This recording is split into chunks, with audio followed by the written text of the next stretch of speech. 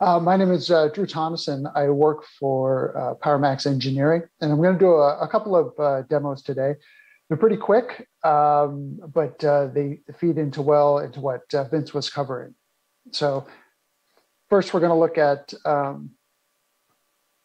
the SRDF Metro, the Smart DR that allows us to do both local HA as well as out of region DR. So this is different than having, let's say, a local HA active-active solution where you might have a DR off of either array, and therefore you're reliant upon a single array talking to that remote array. In this case, what we've done is we've allowed both arrays to talk to the DR site, and either one can send the data down to it to maintain synchronicity between all of the boxes.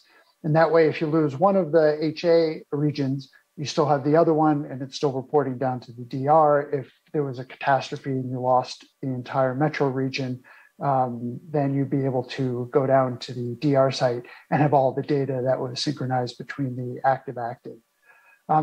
This solution works really well for Oracle Metro cluster. If you have an extended Oracle rack environment and you want to run VMware Metro Storage Cluster, you can do that with this DR solution. And so what I'm going to show you is how easy it is to set up. Basically, it's a step-by-step that you can walk through. So let's bring it up here. So the way that we do the wizard is that you start with a storage group. So I would have a storage group that I've presented down to a number of hosts, ESX hosts, and I'm going to go in and protect it. So I'm going to select that storage group, and I'm going to say protect. And we have all these different options available to you, from local snapshots down to SRDF. This would be A, or synchronous, or adaptive copy. But here what we want to do is DR with SRDF MetroDR. So we click through here. It brings us up. Everything is already populated for us. It gives us our arrays. So I have multiple arrays. Obviously, I need two. I need one for the HA. I need one for the DR. So I'm selecting this as my HA location.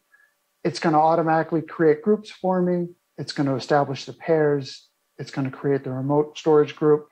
And you can choose whether you want to use data reduction, which we recommend to use all the time. So I click through, and now here's my DR site.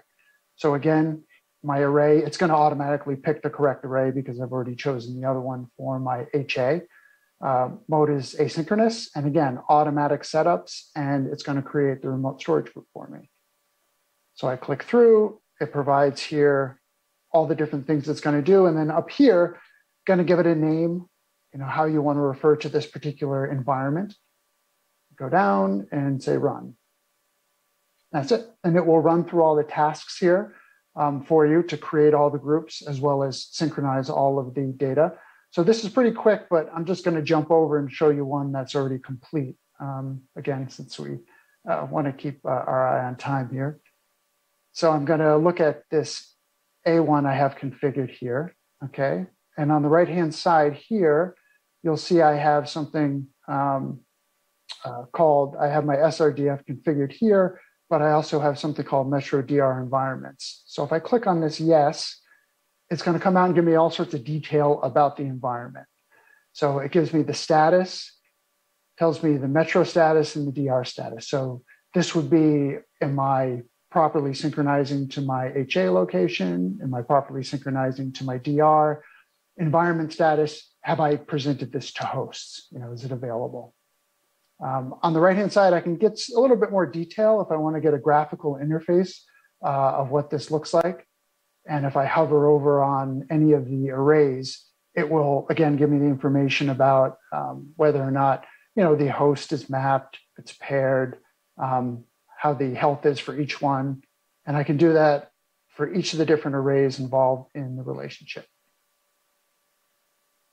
So it's really, quite simple. It's fast. If I come over here, this is the one I was running. You can see it's done already. Everything's synchronized. Everything's ready to go.